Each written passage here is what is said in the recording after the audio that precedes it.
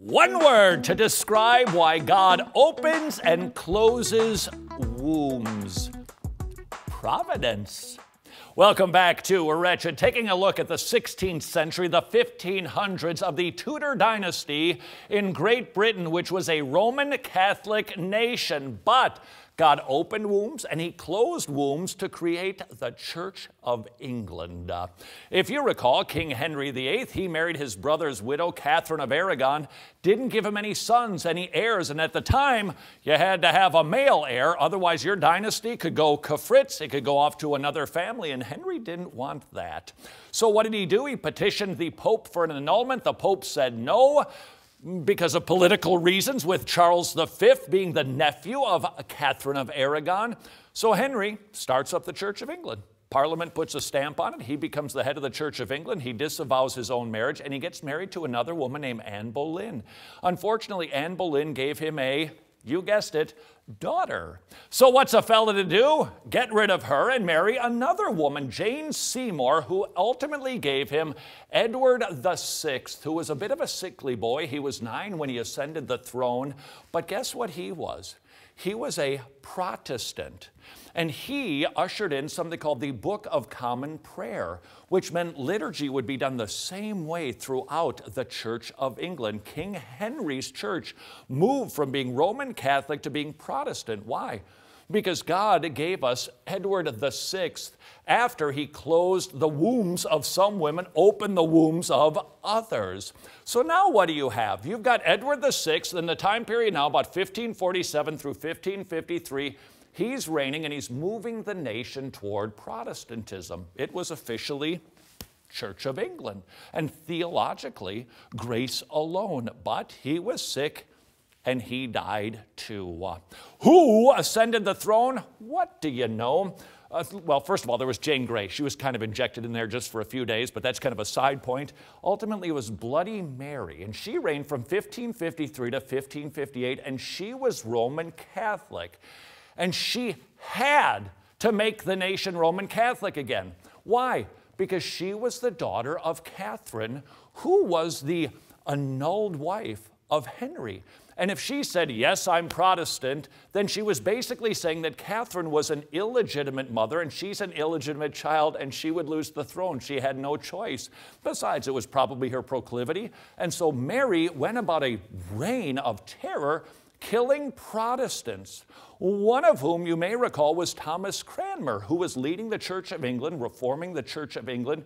She had him killed because he wouldn't recant. Well, he did, but then he didn't, stuck his hand in the fire. That's a different story. The point is, now England gets ping-ponged back to Roman Catholicism because of the daughter of King Henry VIII's first wife, Roman Catholic.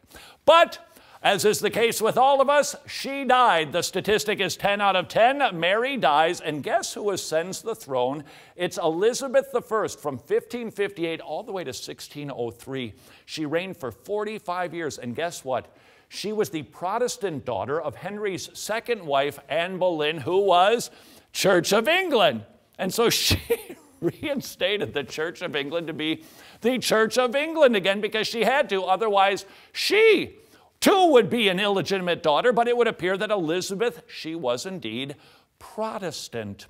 For what can we thank her? Right here, the 39 Articles of Faith.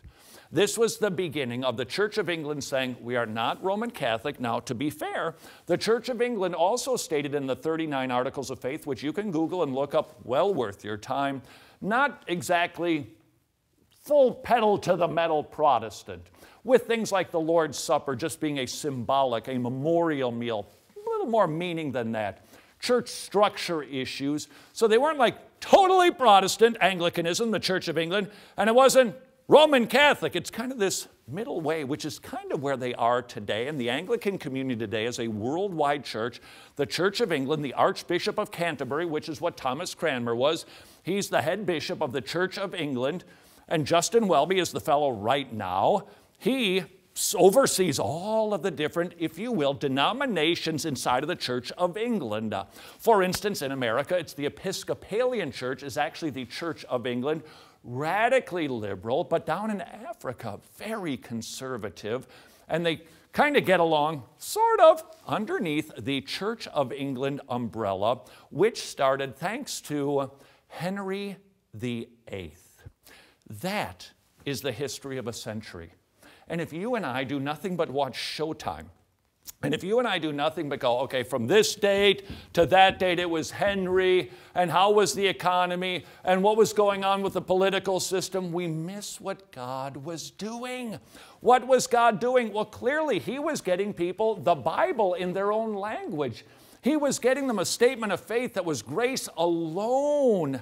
You don't work, it is a gift of God so that nobody can boast.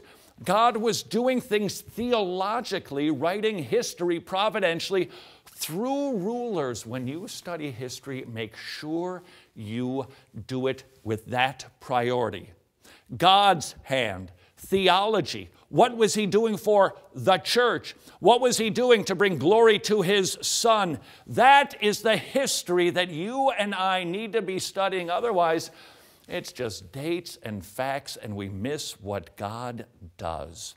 And as a concluding note to all of this, perhaps you are like Catherine of Aragon, or you are one of Henry's wives who can't deliver a child at all, and you're hurting, and you are maybe frustrated and maybe a little bit angry.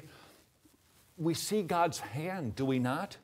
Writing the history of this island called Great Britain, impacting Western civilization now for centuries. We see his hand of providence with those wombs. Don't you think that he has his hand of providence on yours? Don't be discouraged. God hasn't abandoned you. He knows exactly what he is doing for you. And even though it might be hard right now, it is the best thing for you. We see that with Henry's wives and through women in the 16th century, and we even see it still today.